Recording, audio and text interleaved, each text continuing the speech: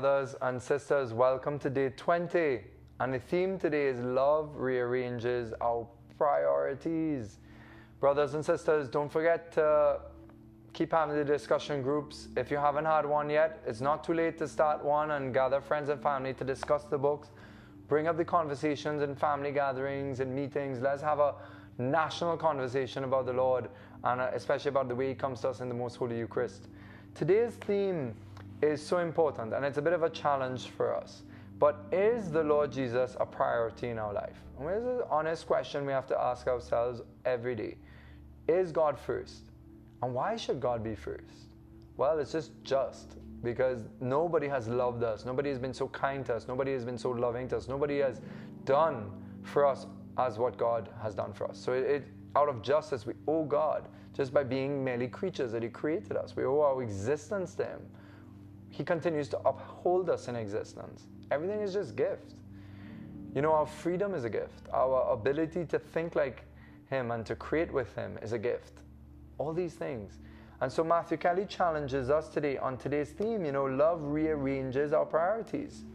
And yesterday we spoke about how we should celebrate the Mass as if it was our only Mass. I just want to give you a quote by Saint Claude de la Colombière, which was the great spiritual director to Saint Margaret Mary, who Jesus as the Sacred Heart appeared to her and gave her the Sacred Heart devotion for the whole church to remind the church of His incredible love.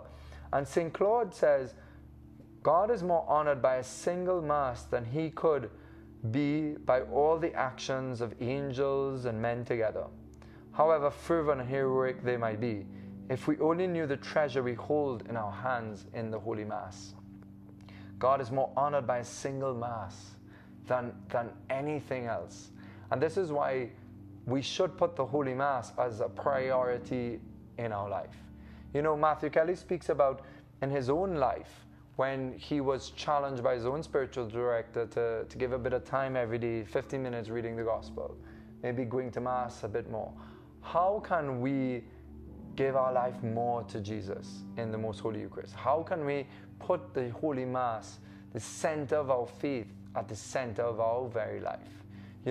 What we love, brothers and sisters, determines who we are. So we could look at our life and the things that we love, and we will get a sense about the people that we are. And sometimes that's a bit scary because, people could see who we are by the things we love, by where we have decided to commit our desires to. And it's not easy. And often, too, there's the reality that, as St. Paul says, that we end up doing the things that we hate to sometimes. We do things because they're addictions that drive us. They're bad habits that have formed us, that we give into. But we do believe that Jesus has the power and the grace to free us from those things. But we need to try to put God first. We need to make this sacrifice. We spoke a few days ago about sacrifice. Well, Jesus has given His life to us in the Eucharist. Well, we ought to learn how to sacrifice ourselves and our lives to find Jesus in the Holy Eucharist, to spend time with Him. When we do that, it's a game changer, brothers and sisters. It's an absolute great game changer. We do not want to live spiritually mediocre lives. Do you? Do you want to be a mediocre Christian, or do you want to become a saint? A man and a woman fully alive in the glory of God. This life is passing away. It's fading. It's temporal. We are being prepared for an eternal life, for eternity. What we do on earth echoes into eternity. We said that a couple days ago. So we need to put the priority right. What are you going to do, brothers and sisters? What resolution are you going to make? And are you going to ask somebody to hold you accountable to that resolution? That's really important. We can make a lot of private resolutions in our heart, but we need to have good friends, spiritual friends, who want to see us flourish in God, and ask them to hold you accountable, to hold me accountable to this resolution that we're going to make, to reorder our life so that the Lord is first. Because when the Lord Jesus is first, brothers and sisters, there is a difference. Our life is different. I said that already in the first week of our discussions. The Lord is first. And things flow in an incredible way. I want to read you a quote by a famous Jesuit it's really tremendous. It's one of those quotes that have been quoted again and again, and it goes like this. He says, nothing is more practical than finding God. That is, than falling in love in a quite absolute final way. So nothing's more practical than that, than falling in love with God. See, prayer is one of the most practical things you could ever do to change your life and change the world and change your home around you. And especially prayer in the presence of Jesus in the tabernacle.